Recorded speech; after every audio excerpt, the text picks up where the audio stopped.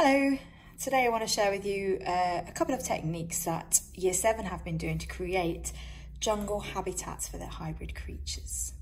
So the first technique that we did was learning how to do a wash.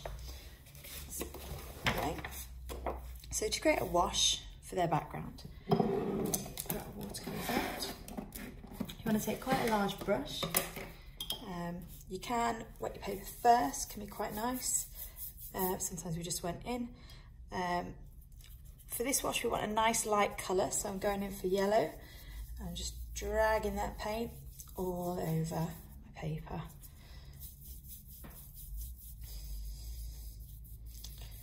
Until it's completely covered.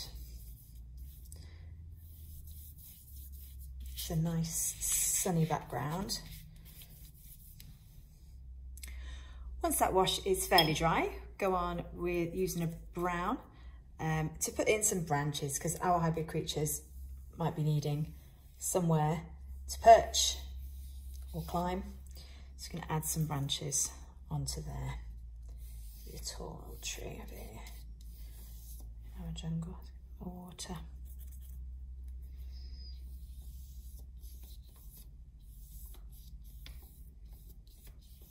Now, if these come out perhaps not quite dark enough, you can always do additional layers to add some depth to those branches.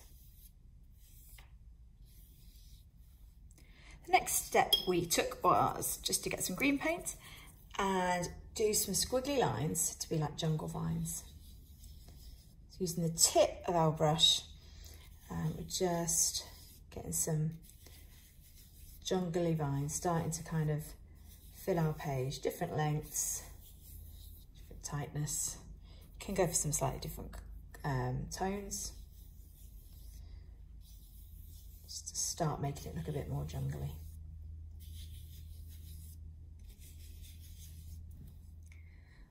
The next technique we tried was how to create a fern-like leaf. So first I'm just going to create the skeleton of the fern. So we've got the centre and then just some lines coming away from that. We're going to use these as our guidelines as to where to kind of stamp on the leaves using this different technique. Okay, so you're going to get some paint on here,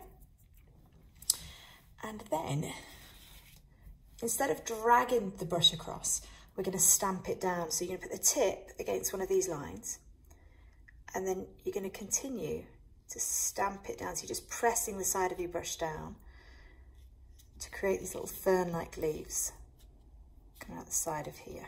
Okay, get a bit more paint on there. Turn my paper around, so I've always got the tip of the brush against that stem.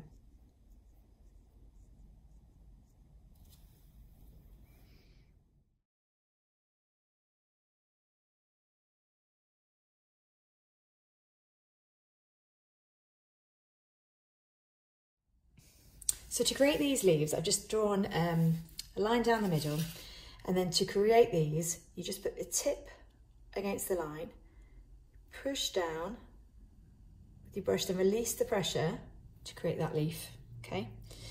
So against this line, light on the end of the tip, lots of pressure, and then release.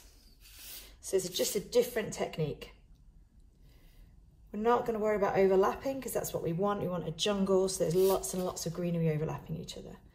So apply the pressure and release.